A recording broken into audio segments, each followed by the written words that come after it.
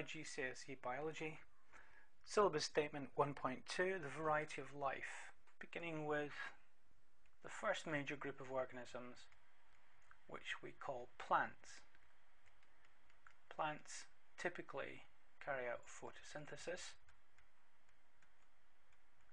for which they have the pigment chlorophyll to trap light. Second major feature is the presence around their cells of cell walls composed of cellulose, and they store carbohydrate in the form of a molecule called starch. Contrast this to group number 2, the animals, where we have no photosynthesis. There are no cell walls, and carbohydrate is stored as a molecule called glycogen. Typically, these animals are what we would call consumers, eating other organisms as a source of nutrient. Our third group here is the fungi. Once more, no photosynthesis. However, we do have cell walls, but this time they're composed of a different molecule called chitin. These organisms store glycogen, like animal cells, but their mode of nutrition is as saprophytes. They usually secrete enzymes and digest the substrate, their food, outside of the body and then absorb it.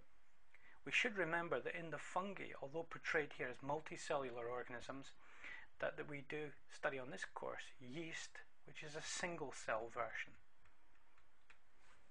One of the unusual things about fungi is that they often have, put this in here, multiple nuclei in a cell, many nuclei in the same cell.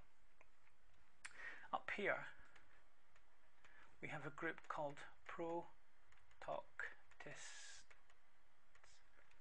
which are single-celled.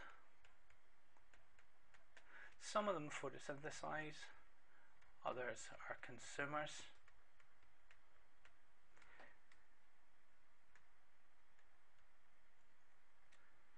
Notice the presence in this diagram of a full nucleus.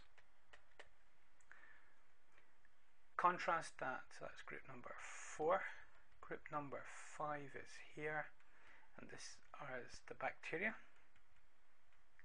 Now the bacteria have no nucleus. Instead, they have a loop of DNA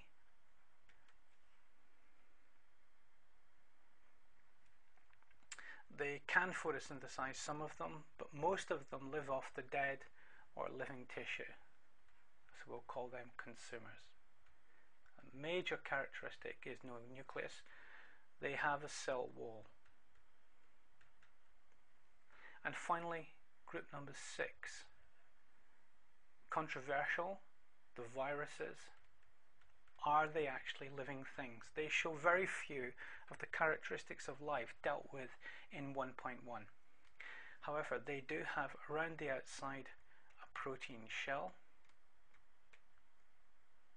and inside there will be a nucleic acid, either DNA or RNA. Many of these are parasitic. In this diagram here we have, this one is HIV, this one is influenza, and this one is a very unusual virus which actually infects bacterial cells, and this is called a phage. Very, very small organisms. Syllabus statement 1.2, the variety of life.